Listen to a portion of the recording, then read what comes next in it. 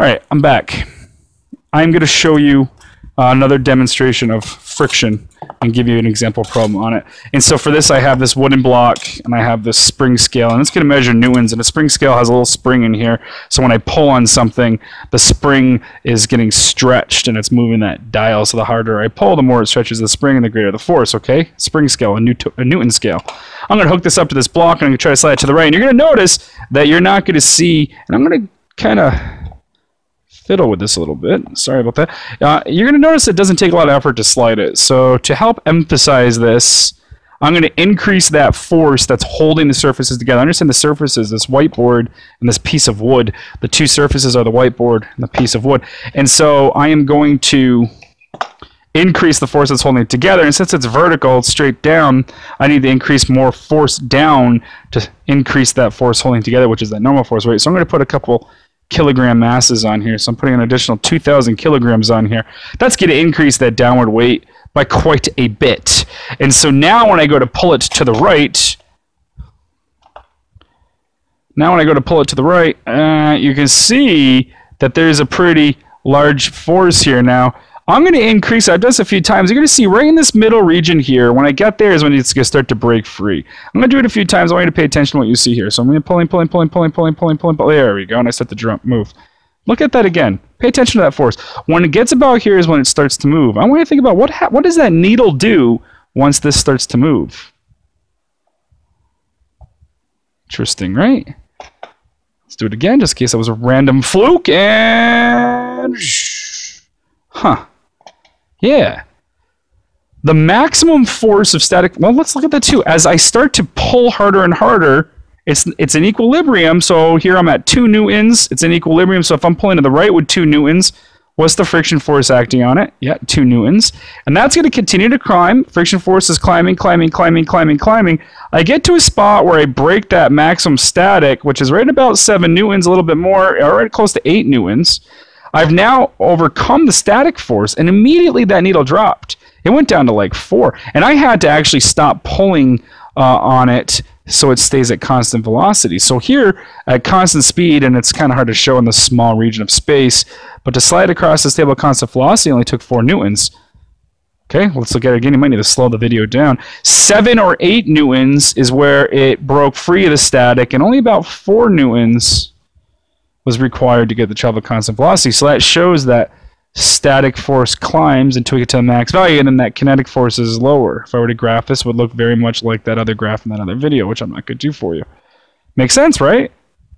So another question students tend to have is, well, or a random question that comes up in a Regents exam or an AP exam is, well, what happens if I change the surface from the large surface to the more narrow surface? Students almost always will say the force of friction is going to drop. There's less surface in contact.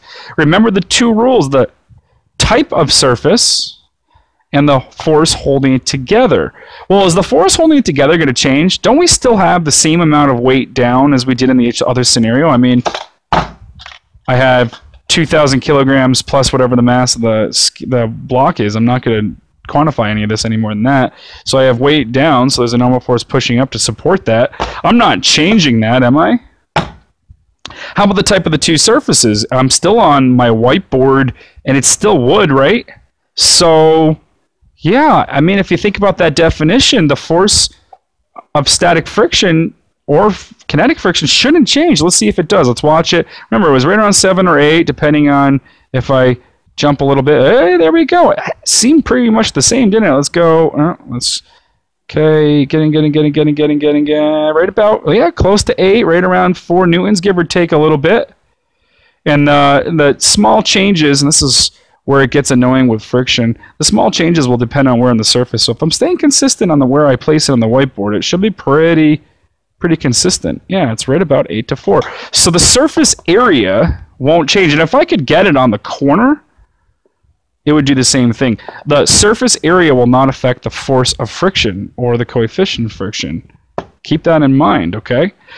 The only 2 things that will affect the force of friction would be the normal force and the actual surface. And another bit to tell you is that coefficient value, mu, in each scenario I've given you, will not change.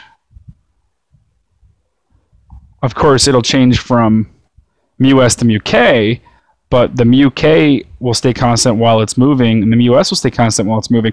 Whether it's on this surface, whether I have no mass on it or more mass on it, adding more and more weight or more force holding it together will increase the force of friction.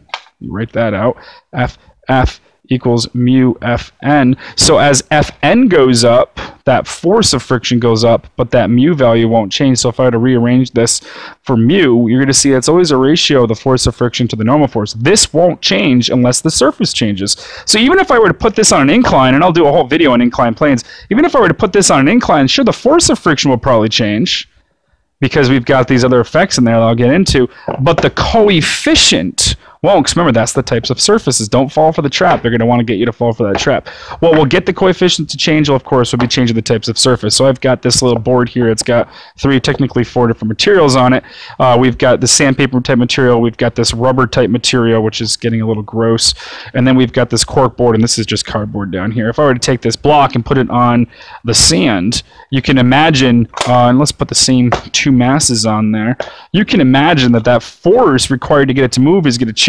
Now think about it. The binding force, the force that's holding this block to the sandpaper together, that's not changing. The normal force is the same in this example as it was when it was just on the whiteboard. So in this example, the thing that should be different is the mu value, because the surfaces are different. We're now looking at wood on sandpaper, not wood on whiteboard. And so we should see, instead of it breaking at 7 or 8, my guess is, and I know this because I've done it already, my guess is the force of friction to get it to move will be much higher. Let's take a look.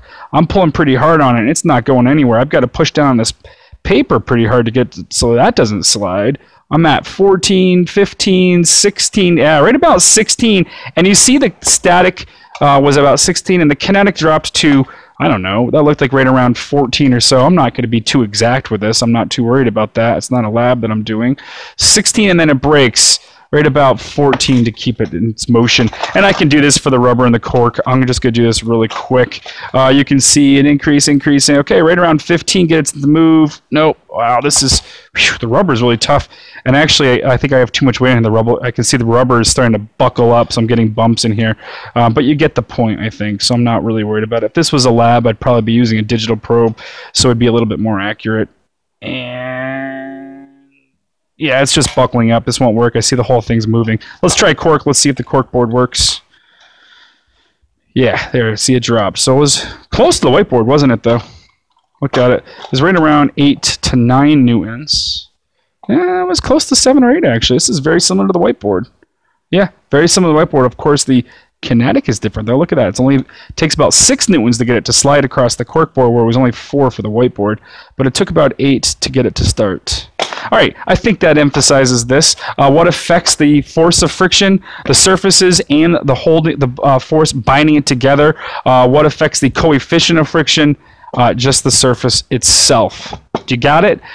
You know, I lied in the beginning of this, and I do that a lot for these videos. I'm sorry. I am going to stop this video here and give you a clean video with the example problem. So that's it. I hope this helped. Thank you.